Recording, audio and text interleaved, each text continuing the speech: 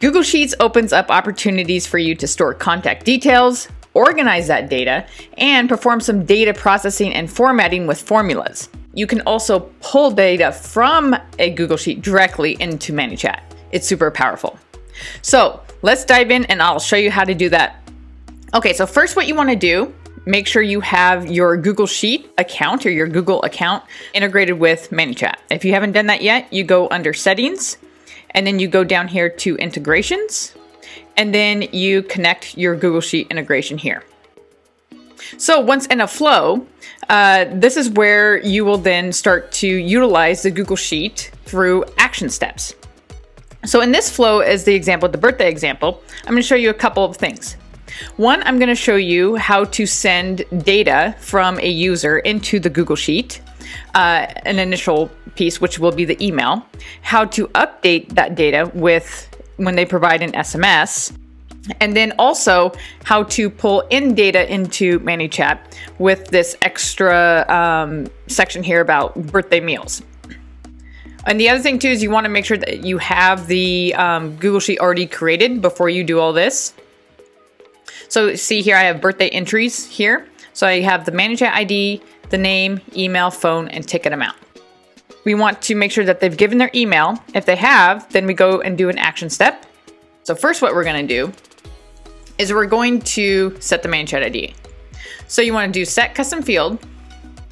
And here you make the custom field. Let me do it right here. Manychat ID. And it's going to be a user custom field. And then what you're going to do is you're going to type that back in again, Manychat ID. And you're going to set that to the value. You're going to do an apostrophe. And then you're going to use this to get the user ID right here.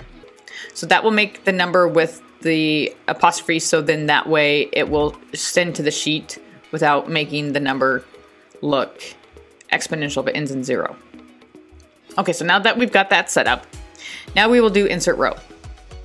So you click on insert row, you select the spreadsheet, and then the worksheet. So this one's going to be the birthday entries. And then the Manychat ID, so that's what we just created there. So we'll do Manychat ID. Then the name, your full name. And we haven't, and we did ask for the email, so we'll put in here email. But we haven't asked for phone number and ticket amount yet, so we'll leave that there.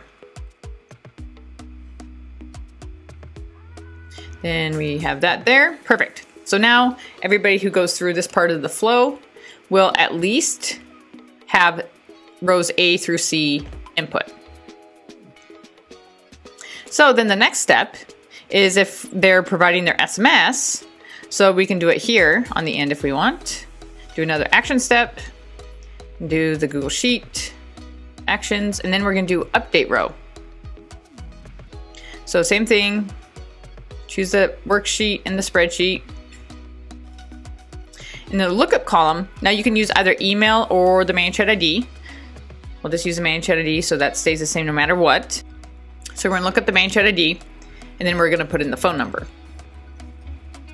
Phone. Then we hit save. Okay, so then same thing, we can actually just duplicate this, and this is for here where it's asking what is the total amount that you paid. So that's the ticket amount. So we'll do the same thing where we'll just leave this the same, looking up the Manychat ID instead of phone. We're gonna delete that out.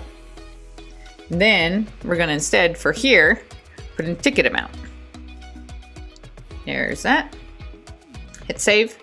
Okay, so that's showing you how to create the initial row and then how to update it. Now, to pull in information from Google Sheets to be used in your messaging, I'll show you about that here. So in this example, we're gonna say, see the current birthday meal options by clicking the button below. And what I've done is inside of Google Sheets, I've done the birthday meal options. So there's gonna be the different meal options, the meal types, and the price. So what we're gonna do is, like let's say in this example, you gave the restaurant owner the ability to change up the meal types. I mean, this could also be used for like daily specials or whatever, right? That you can have them just update the Google Sheet and it will automatically update it in the chatbot, which is great for you because it's hands off for you, and then they can just put it in the Google Sheet and you're good to go. Okay, so let me show you how to set this up. So let's say for this instance, we are going to have them want to look at what the birthday meals are. So we're going to do the action step, and we're going to do same thing, Google Sheet action. So we're going to do is we're going to get row by value. So we're going to do this worksheet, birthday meal options, lookup column. So we're going to look up the birthday meal options. And the lookup value is we're going to choose the birthday meal 1. So this is the bot field. So this has birthday meal 1 in it as the text. So that will pull up the birthday meal 1. So you see here it says birthday meal 1. So that way it's looking for this actual value inside of, okay. So now that we have that, so the birthday meal 1, then what we're gonna do is we're gonna the meal type and the price. So we wanna have birthday meal 1 here, and then the price, meal 1 price, and hit save. So that's gonna be the first one. So then you can just duplicate this because there's 3 of them, right? So do this with each one. So 1, 2, 3.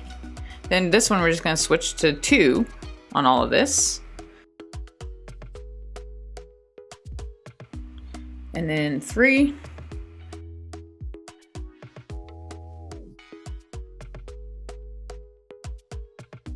So now we're gonna do and we're doing Instagram here. So we're gonna say your options are, and then we're gonna do the meal 1. So this is where we're gonna say birthday meal 1 4, and we're gonna put the price, 1 price, okay? And then what I'm just gonna do is I'm gonna just copy that and put it here, and then we're gonna just change this to 2 and 3. So now when somebody clicks on here, it'll give them their options for the meal 1 for the price, 2 for the price, 3 for the price. So it'll show, for this example, cheeseburger meal for $12.50, steak and mashed potatoes for $26, and chicken pasta for $17.47.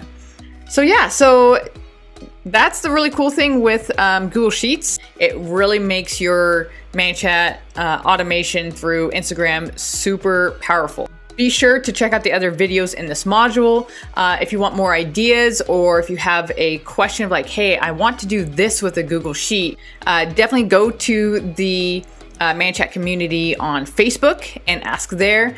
Thanks, and happy bot building.